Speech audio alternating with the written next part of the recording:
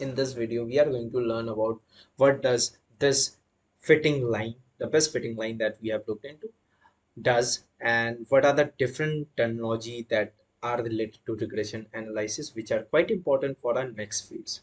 So the fitting function, that is the line that we predicted in our previous class. So if you could recall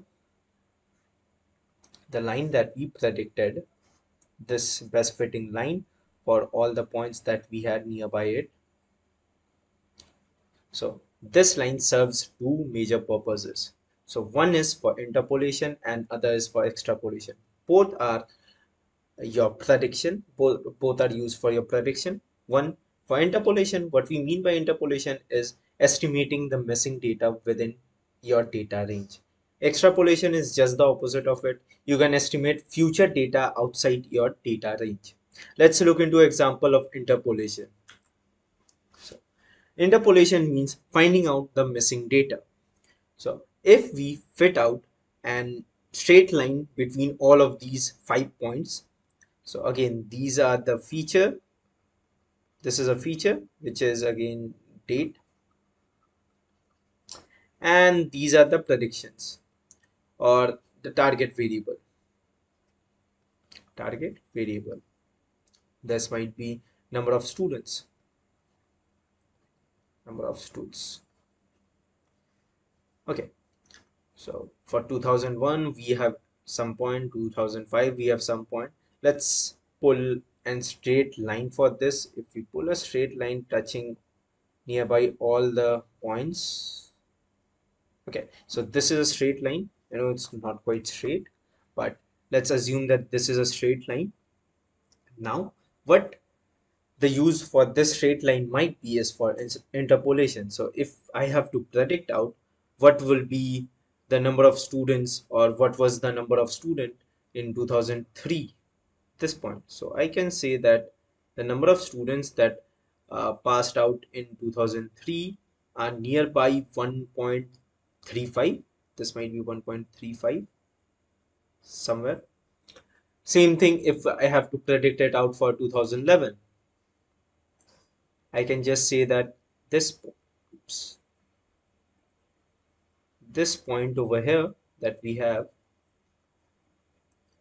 this point over here, so this point is again somewhere 1.75.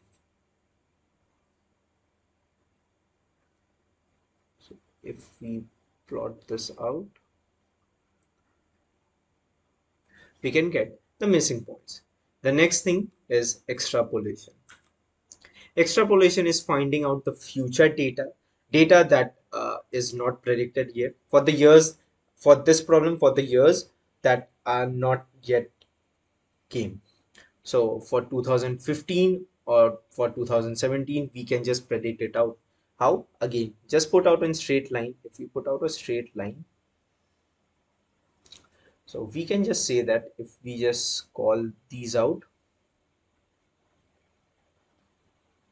somewhere over here, 1 point, and for 2017 we will be having somewhere over here. So we can say for 2015 it's again somewhere between 1.95, and for 2017 it is roughly 2.25. Okay, so we can just make our machine learning model to predict that at 2015. Please note that 2015 is a date that our system hasn't seen yet.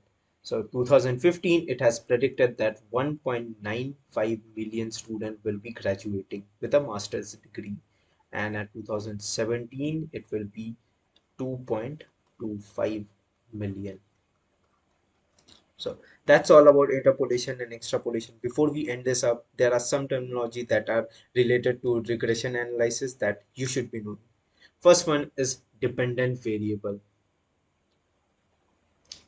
Dependent variable, from the previous example that we looked into, we have number of years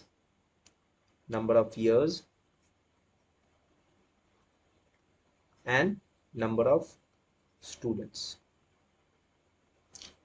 So can you just guess out what is the dependent variable and what is the independent variable? So number of years is the independent variable, and the dependent variable is number of students.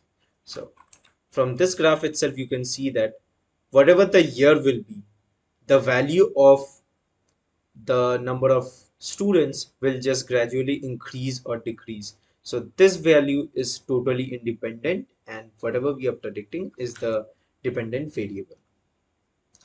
Okay. Once we look into the equation for linear regression, it will make more and more sense. So dependent variable, the main factor in regression analysis which we want to predict or understand is called the dependent variable. Just as I have told you, it is also called as target variable. Let me write this out. You can also call this target variable. Independent variable, the factors which affect the dependent variables or which are used to predict the values of a dependent variable are known as the independent variable. These are also known as predictors. So in the future, if ever I use predictors or features, so these are some of the words that I am mentioning. So I'm just mentioning independent variables, and if I'm using target variable, the meaning is dependent variable. Outlier is an observation which contains either very low or very high value in comparison to other observed value. So let's look into the previous example. Let's say for 2008, rather than having a data point over here, let's change the color. Rather than having a data point over here, let's say we have a data point in 2018 over here, and again on 2011 we might be having not over here but somewhere over here itself.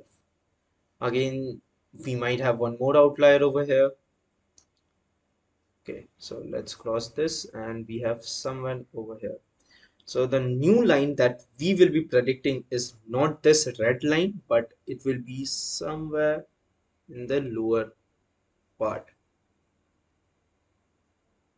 Okay, this line is not okay because we have outliers. These are known as the outliers. Right now, it doesn't look much because it is not affecting the model much because we have majority of the points somewhere. But if there are a large gap in between, so rather than having 1.4, okay, or 1.6 in this range, we can say that some point might be over here. So some point, later point in 2008 might show that there will be 6 million. Okay, again not this one, but again in 2008 it might show 6 million student. So this point is again an outlier because if you look into the data, it is not quite clear if it is possible or not. So these are something which will affect our model. So make sure always to look into what your outliers are and do a bit of feature engineering. Next is multi-collinearity. If the independent variable are highly correlated with each other than other variables, then such condition is known as multi-collinear. So rather over here, the previous example, we had only a single feature, that is a single predictor, but in a case where we have different predictors, so number of years, or then we might say GDP, some more. Okay, let's take these two example and only one target variable, that is 2. Okay, over here, if these two are highly collinear, then this then there will be a problem for our machine learning model. Next is underfitting and overfitting. We'll be having a dedicated video for this, but as of now, just remember that if our algorithm works well with the training dataset but not well with the test dataset, then such problem is called overfitting. And if our algorithm does not perform very well with the training dataset, then such problem is called underfitting. That's it for this video. Next, we are going to start with linear regression.